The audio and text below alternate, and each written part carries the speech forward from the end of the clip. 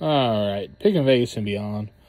So, the day that I made the, I think it was like a 3 or 4 minute sourcing video. The reason I stopped filming that video was because I got into this altercation. I had this run-in with this crazy person at the thrift store. So, what happened was,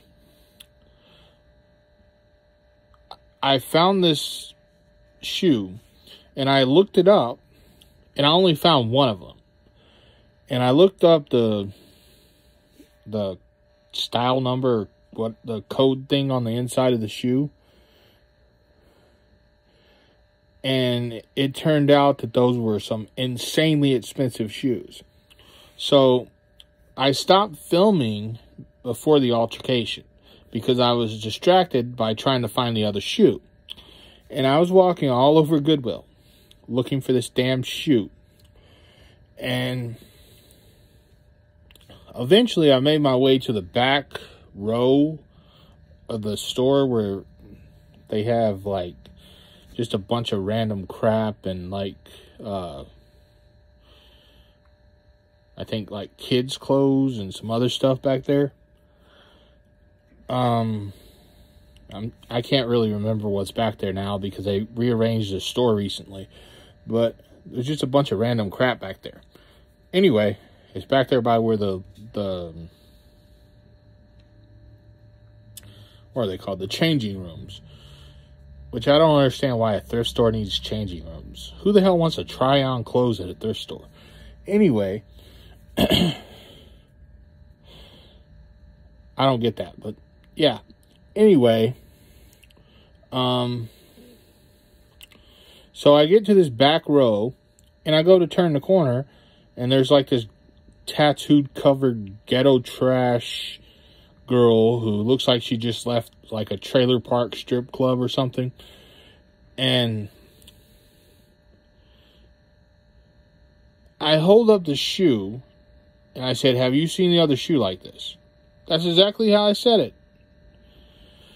This stupid bitch calls her boyfriend and lies right there on like where I could hear her telling her fucking boyfriend that I was trying to hit on her. I literally held the shoe up and said, have you seen the other shoe like this? That's all I said. And then I walked away. And before she tried to lie on me, she goes, "I'll look for it." And then I walk away. That was it. And then she tries to lie on me. Because in her little delusional mind, everybody has to want her, despite the fact that no one actually does. But anyway, so she causes a scene. Like I said, she called her boyfriend, tried to lie on me, trying to manipulate him into starting a fight with me in a fucking thrift store based on a lie that she made up in her fucking little delusional mind. Anyway, so I walk away, like I said. That was literally the only goddamn thing I said to her. So I walked away, and then I run into this other guy. He's covered in tattoos all over his head and neck and everything else.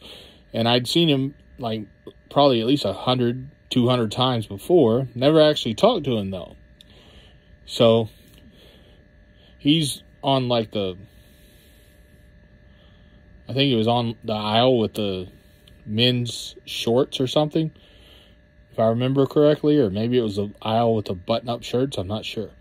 But anyway,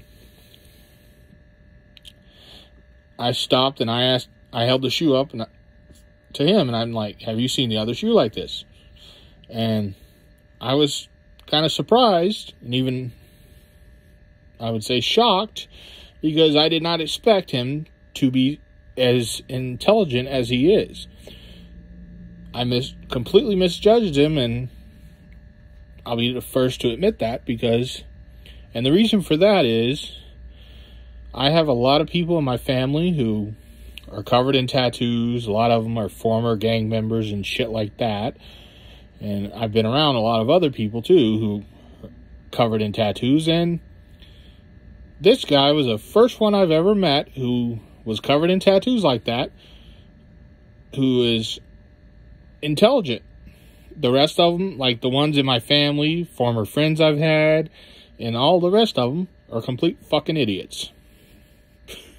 So I was completely shocked when he started talking and how articulate he is and everything else. I was like, holy shit.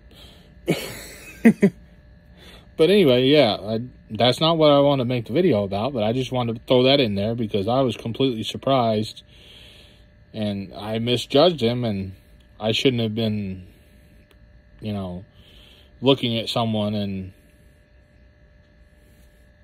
I shouldn't have been judging anyone, but I just wanted to say that. But back to the girl who lied on me.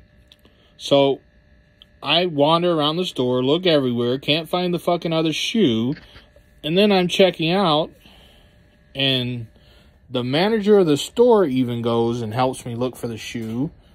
She can't find it. Eventually, they come to the conclusion that someone took the other shoe. Someone stole it.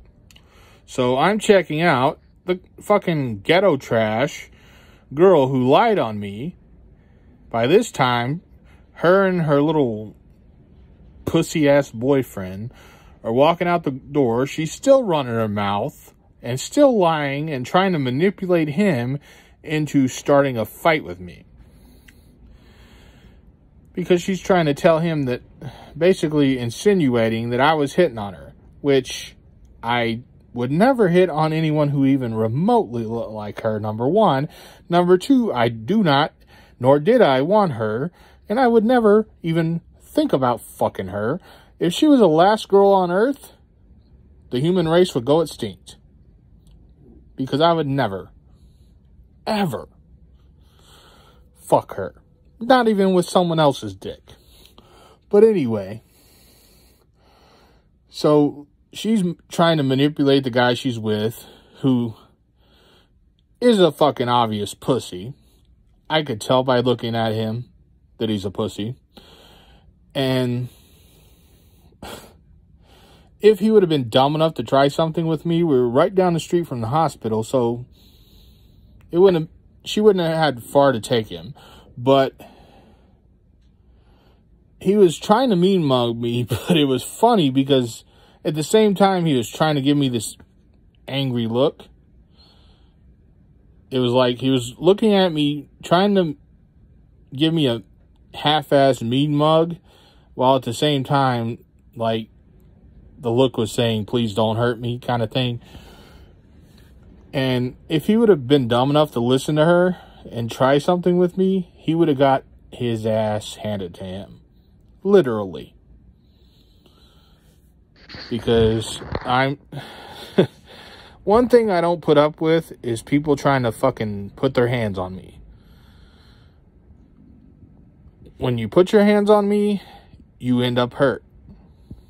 That's one thing I do not tolerate. I've had that happen a bunch of times at thrift stores, and that's one thing nobody ever talks about. Is how some people at these fucking thrift stores think they're tough, think they're, I don't know how to describe it, but they act like a bunch of little punk kids who want to bully somebody. And I don't put up with that shit.